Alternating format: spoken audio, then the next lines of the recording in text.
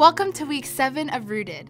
Last week, we looked at our spiritual gifts and our purpose. This week, we're going to continue to look into our hearts to see what God has for us and how we can leverage all of our time, talents, and resources to expand God's kingdom. The heart of this week is to really help our group determine and develop a lifestyle of service. The foundation of serving starts by asking the question, what is poverty and who is in poverty? Most of the time, we tend to think of poverty as a lack of material possessions, but the Bible paints a different picture of what true biblical poverty is.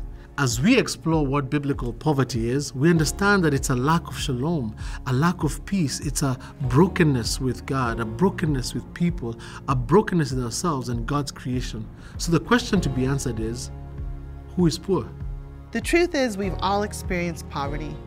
We've all experienced broken relationships, our relationship with God and our relationships with other people. We've even experienced a broken relationship with ourselves, a doubting of who we are, our identity, and what God has called us to.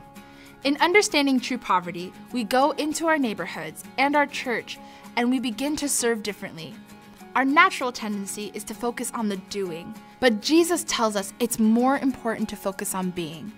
What we should do should flow out of who we are, not the other way around. Sometimes we go into serving with the posture that says we're better than others because we have the material possessions that others may not. But this week, we begin to learn about the idea of reciprocity. We are doing life together with the people we are serving, and we embrace the truth that they give us just as much as we may be giving them. God gives us something unique as we serve other people. So this week, it's my prayer that you would take time to pray over each member of your group. Pray that they would continue to be freed from their strongholds and to take hold of their identity in Christ. From here, they are beautifully commissioned into serving God's kingdom.